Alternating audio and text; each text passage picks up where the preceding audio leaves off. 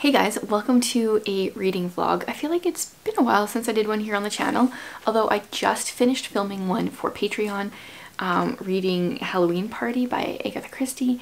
I did a spoilery plus non-spoilery vlog. I mean, it had spoilers, but there's warnings when there is spoilers so people could skip. If you're interested, you could join Patreon to hear more about that. But I thought I would just do a nice autumn vlog this weekend or for the next few days. I've got a few books on the go, a couple more I want to read before the end of October, and I have some autumn things planned, some hikes and stuff I want to do.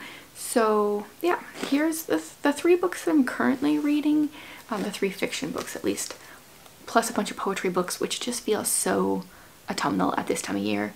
And I currently have a cup of hot cocoa here, which I always have linked in my description. I have the recipe for that. Mine's dairy-free with cashew milk, but you can use any kind of milk or milk alternative that you want. Okay, but books. I'm reading The Picture of Dorian Gray. I started it. I'm doing a kind of a very loose buddy read over on Patreon for this. I'm just decided that I'm going to share the classic books that I'm reading and then share some thoughts as I go. So I can't remember how far I am. My bookmark is in chapter 4. I might be that far or I might be farther. I started reading it in this book and then I went to a tablet because this book feels like it might just fall apart. So I thought I would finish reading it on my tablet. But yeah, not a whole lot of thoughts here so far. I shared a little bit about this in my live last weekend and people were talking about how it's a satire and you're not supposed to like characters, and I get that. But I don't think I like satire. I haven't enjoyed any that I've read so far, I think.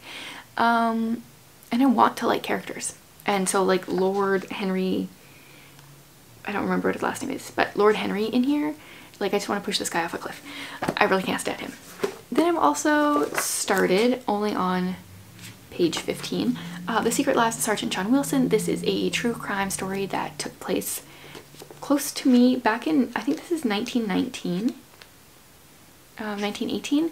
So that's interesting. I read this in high school, rereading it now. It's my book for the Read Your Bookshelf Challenge, the secret prompt, a book with the word secret in the title. So I'm not very far yet. Have to finish this by the end of the month.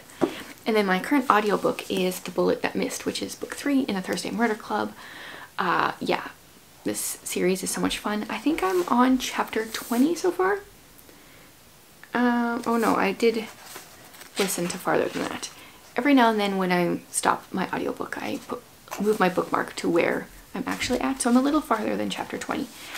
So I enjoy following all these retirees, and I like seeing how they try to manipulate people. I mean, that's what they're doing. I was going to try to come up with a more positive word, but they really use their oldness to their advantage, and people underestimate them and they like to use that to their advantage.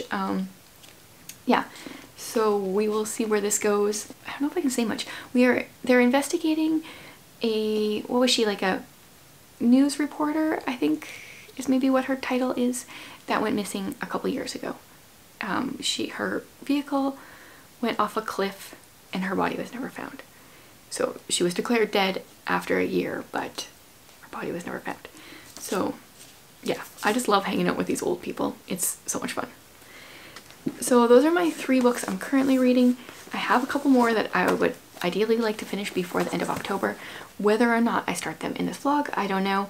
I don't know where this is gonna go, but I'm gonna take you with me over the course of the next few days and we'll see what I read and get up to. Oh, but we did get a kitten a couple days ago, a week ago. So there's gonna be some kitten spam. There definitely was a lot in the Halloween Party vlog that I did, and there will probably be more in this one.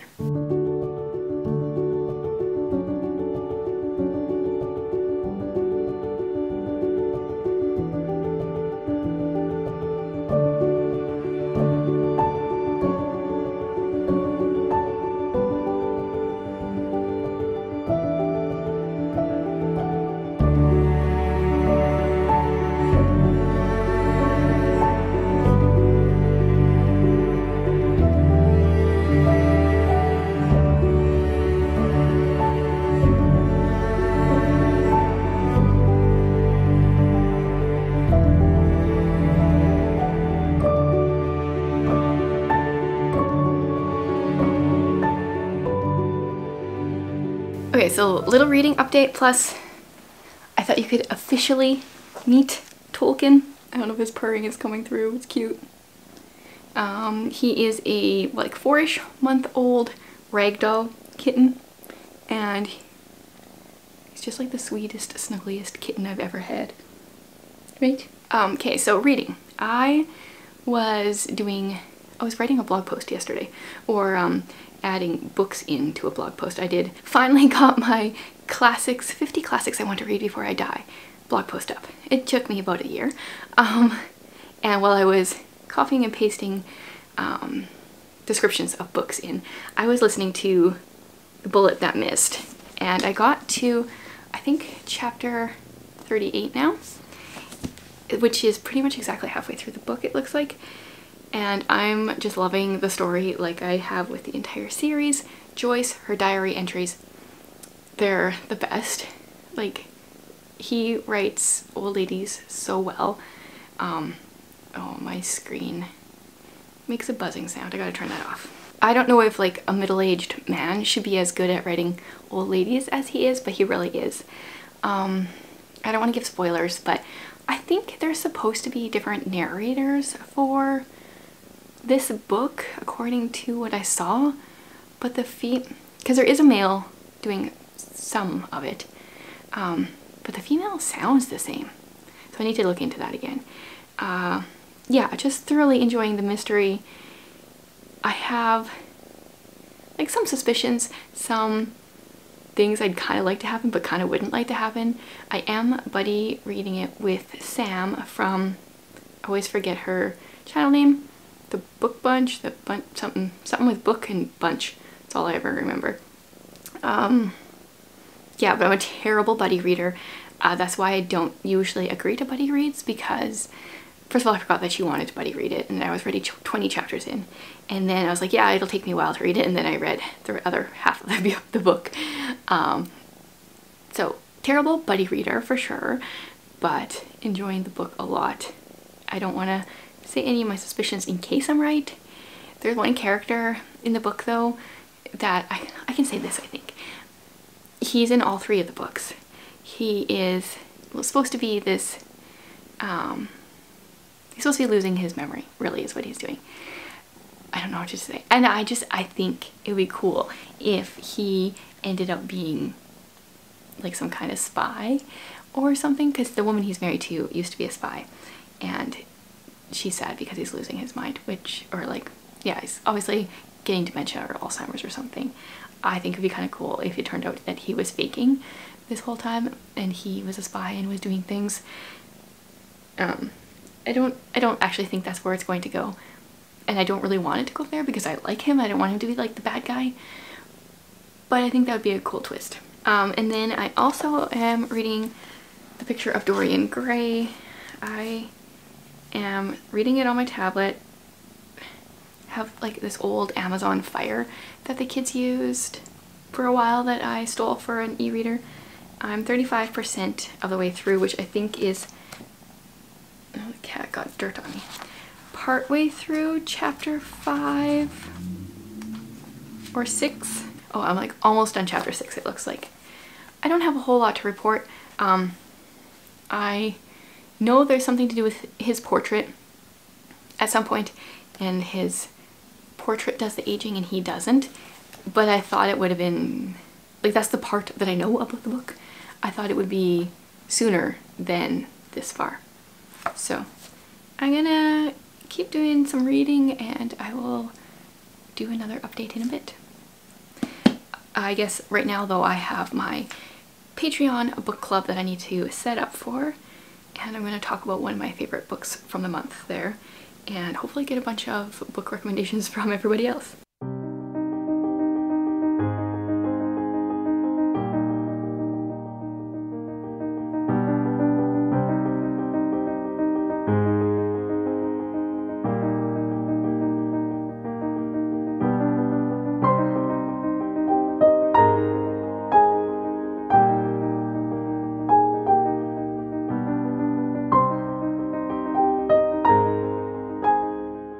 So I did a bit more reading.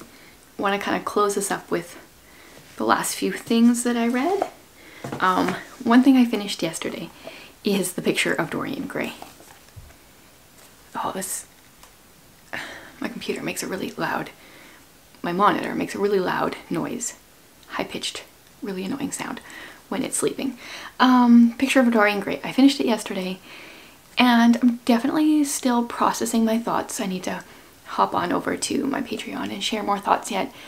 But overall, I didn't hate it as much as I thought. It was actually quite a bit different than what I thought. The thing that I know about it, which you can tell from this cover, really only happens halfway through the book. That's when things start, that part starts happening.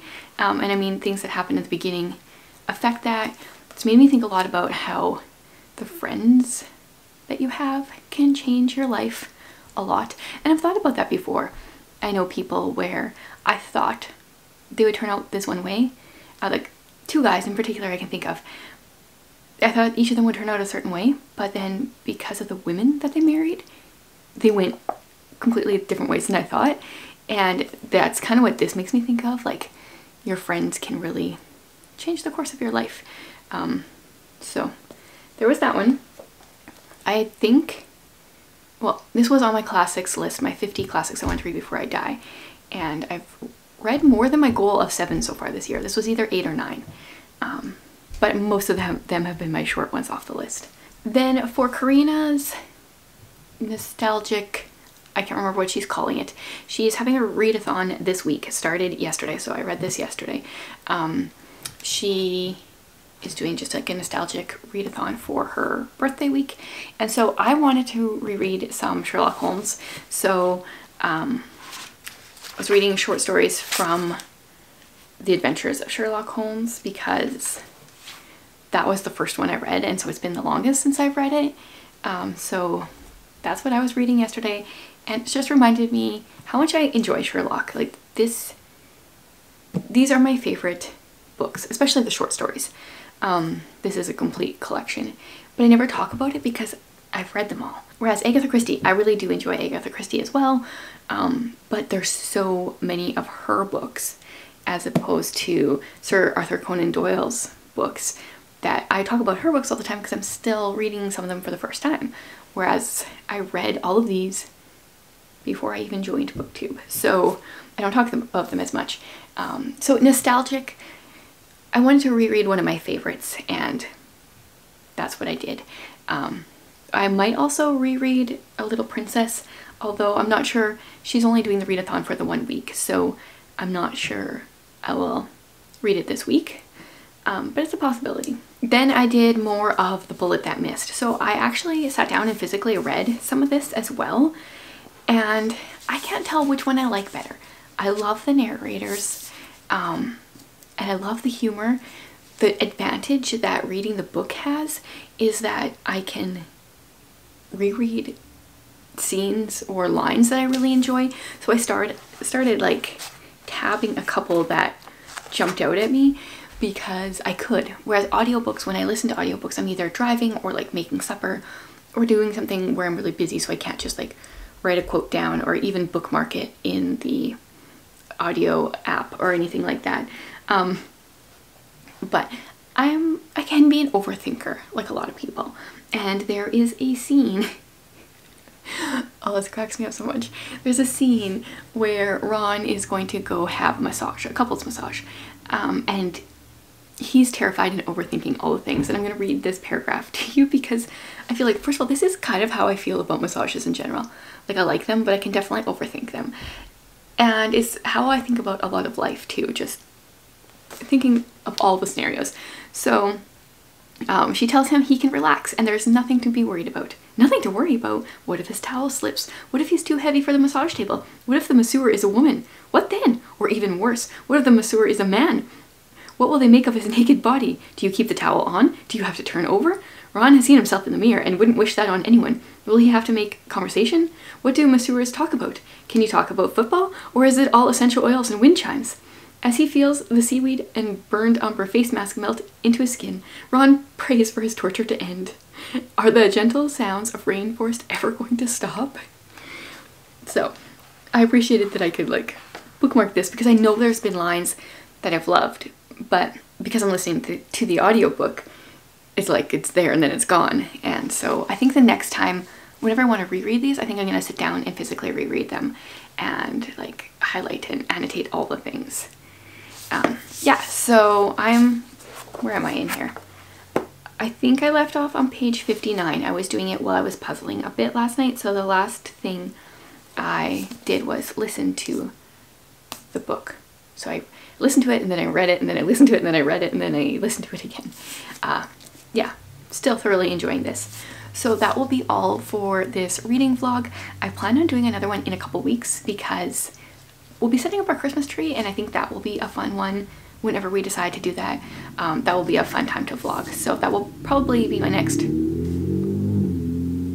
loud vehicles every time. That will probably be my next actual vlog. Yeah, and then we're heading into December, which is like Vlogmas / Bookmas. So if you guys have ideas, like I have so many, but if you have ideas for videos you would like to see, I'll be posting a video a day from December 1st to the 24th. Give me ideas and I'm just going to pick whichever ones I feel like I'm in the mood for at the time. So thanks so much for hanging out with me.